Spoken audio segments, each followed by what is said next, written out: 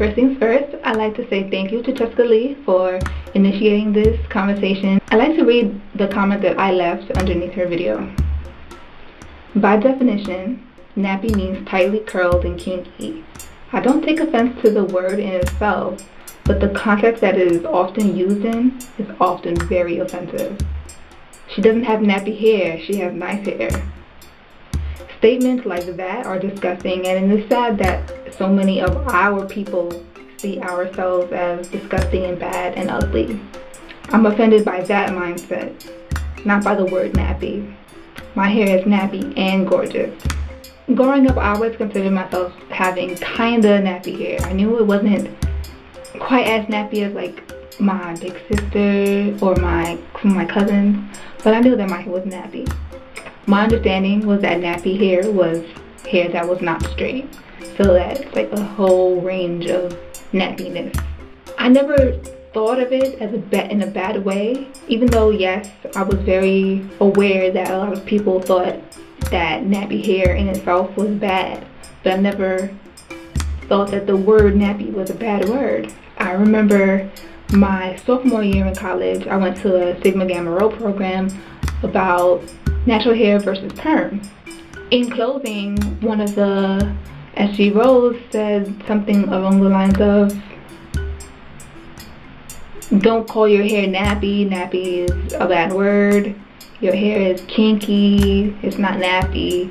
But that was her closing statement, so I couldn't raise my hand and say, wait, what do you mean? Like, nappy is not a bad word. That's how I felt, but like it was the end of the program and people were, you know, making their way out, so I couldn't just raise my hand at that moment. That's the first time I really thought about it. Or do you just not like nappy hair? There's a difference. There's a significant difference. And Cheska mentioned that people are currently repurposing the word nappy, as in like it used to be a bad word and now people are starting to own it, much like the N-word. At first I did really disagree with that because like I said before, I didn't think that nappy was originally a bad word. So then I decided to look up the etymology, the origin of the word. Apparently nappy is like a nickname for napkin in England. Irrelevant. I couldn't really find exactly what I was looking for, so I just looked into different definitions, and here's one. Tightly curled or twisted, frizzy, occasionally, specifically in reference to black textured hair. That sounds about accurate to me. Fuzzy, kinky, used in colloquial or derogatory reference to black people hair. So derogatory was in that definition, so then I have to agree. If the word in itself is a derogatory term, then yeah, definitely people are repurposing the word now. I never took offense to it.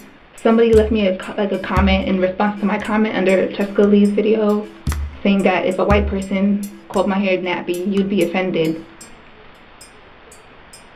No, I wouldn't. I would only be offended based on the context of the statement, to be honest. Along my journey, and not my hair journey, I mean my life journey, I learned not to take offense to certain words people say, because at the end of the day, people have different upbringing, people have different experiences, people see things differently in life in general.